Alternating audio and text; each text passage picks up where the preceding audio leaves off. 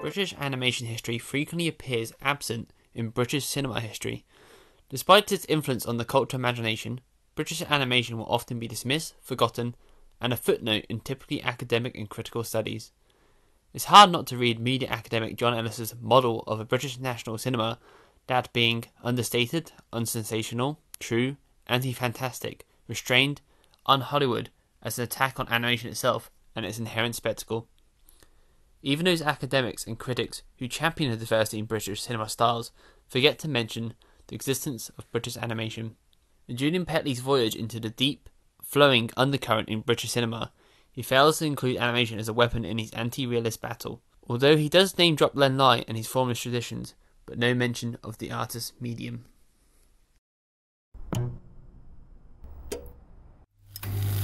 Despite the lack of credit to their influence and place in British cinema, working-class Watford-born Joy Batchelor and her Hungarian husband and business partner John Halas founded Britain's biggest and most influential animation studio of the 20th century, Halas and Batchelor Cartoon Films.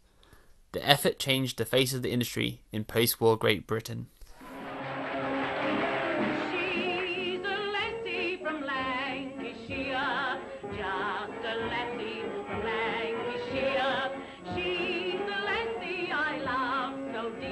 Though British animation history dates back to the 1900s and had seen brief enlightenment by a few bright sparks like Len Lye and Norman McLaren in the 1930s, the start of Halas and Batchelor in 1940 marks an anchor point for all that came after it.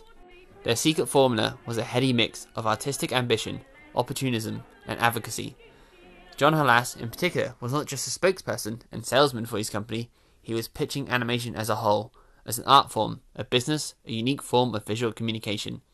It just so happened that Halas and Batchelor cartoons were at the centre of it, and John and Joy's efforts put it there. This need for recognition is what glued their symbiotic relationship of John Halas and Joy Batchelor. To put their lives into a historical perspective, John and Joy were born at a critical time in European history. They were small children during the First World War and young adults during the Second. Each was the product of a great empire in decline.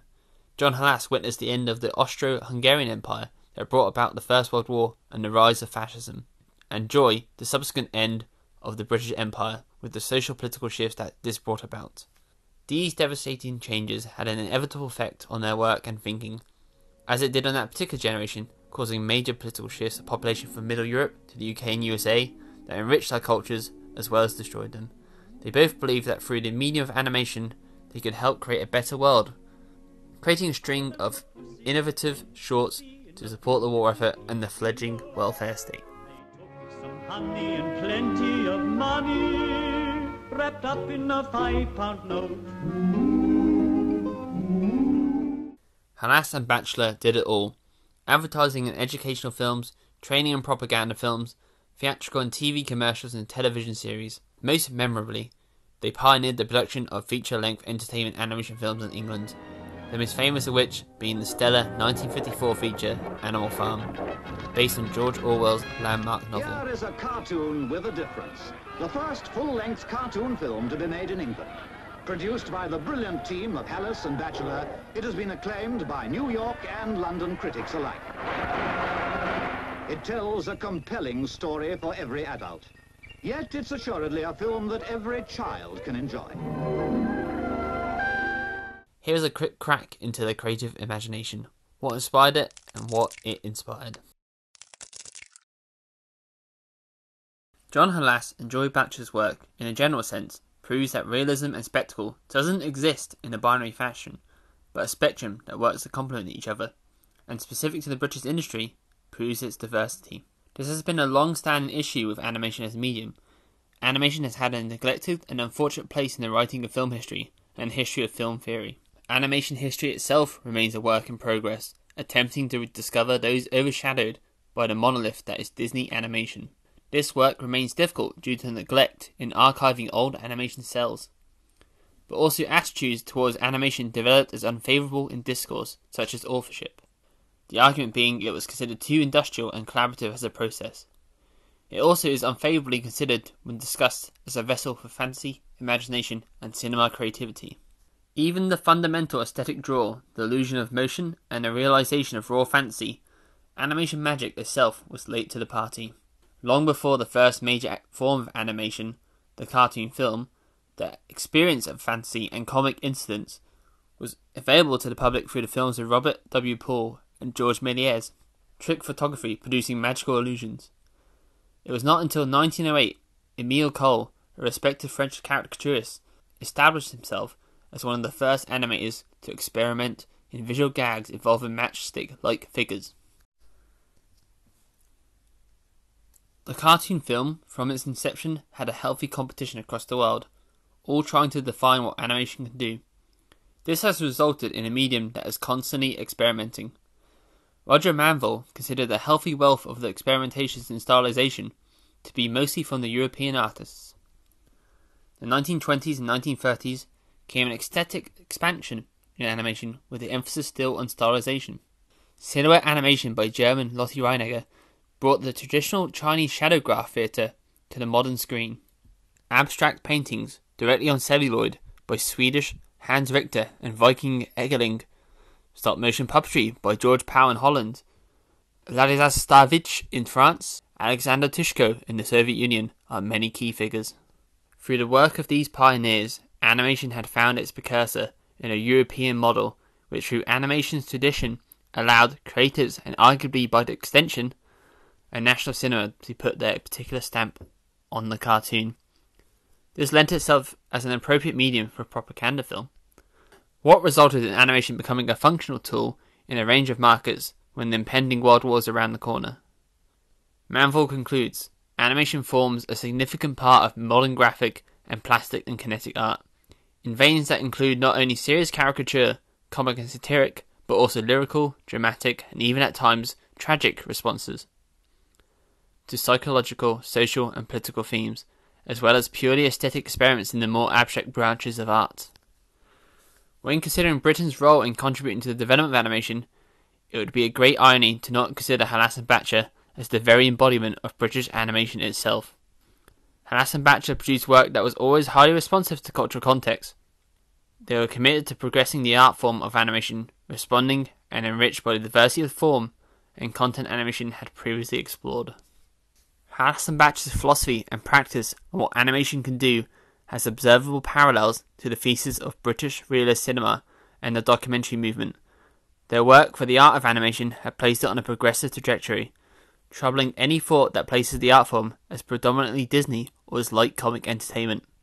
Their practice in animation as an actual democratic purpose closely follows Griersonian urgencies of the 1930s, John Grierson being considered the grandfather of the British documentary movement.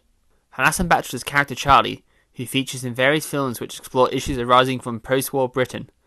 In style, Charlie caricatures almost entirely British responses to issues and is typically the embodiment of the British fondness for nostalgia.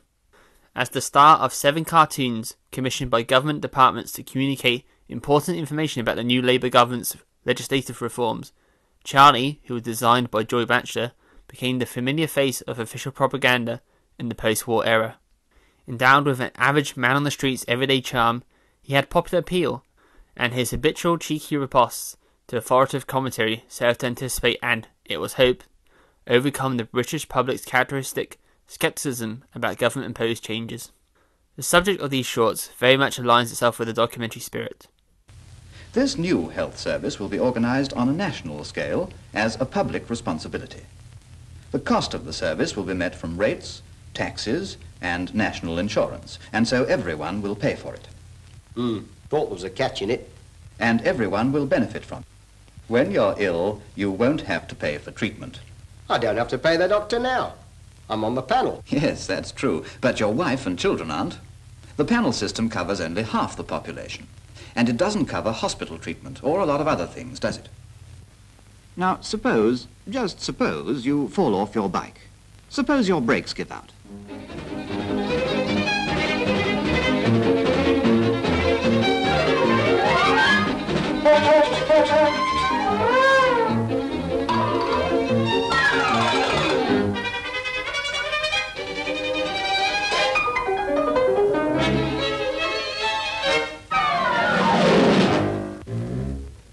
You might have concussion as well.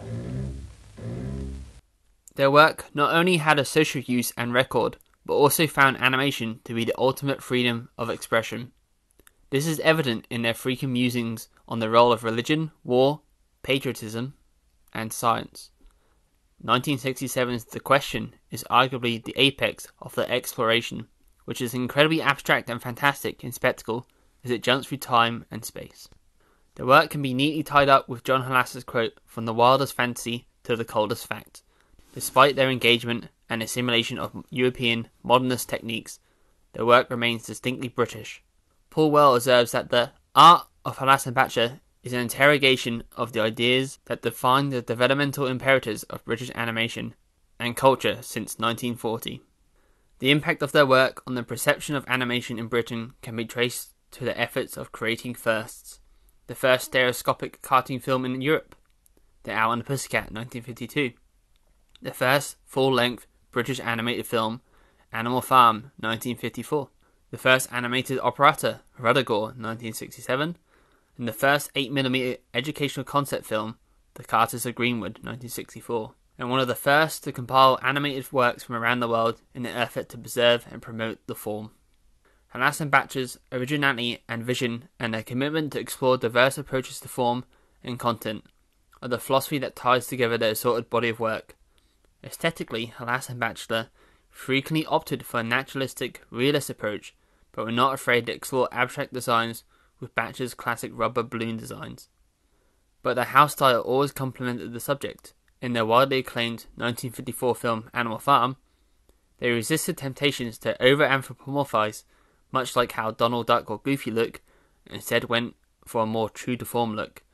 Their naturalistic attempts arguably elicits a more sympathetic reception from audiences. This aesthetic approach even carries on over to the sound department, where the animals' natural sounds frequently intrude their English dialogue. Halas and Batchelor's work is a celebration of every vein and current found in British cinema, and problematizes any rigid definition to a national cinema, and only offers the broader ideas and discussion around what exactly is a national cinema, satisfying both McLuhan-esque approaches and considerations to content and tone. Their legacy has defined British animation and anticipates many of the country's monoliths in the medium. Films such as The Yellow Submarine and The Snowman has clear influencing from Halas and Batchelor's sophistication and form. Considering one half of them is an outsider, they also help prove that anyone can embrace and interpret British culture and flourish as artists. Halas and Batchelor's contribution to animation in Britain undeniably deserves a place in the British cinema pantheon, not as a warrior for the side of realism or spectacle, but possibly to make peace between them. As noticed by Edgar Anstey, Halas and Batchelor had found a solution of serving three masters: art, industry and the public, and turning the solution into a national asset. Through the work of these pioneers, British animation had found its precursor in a European model which through animation's tradition allowed creators and arguably by extension a national cinema to put a particular stamp on the cartoon.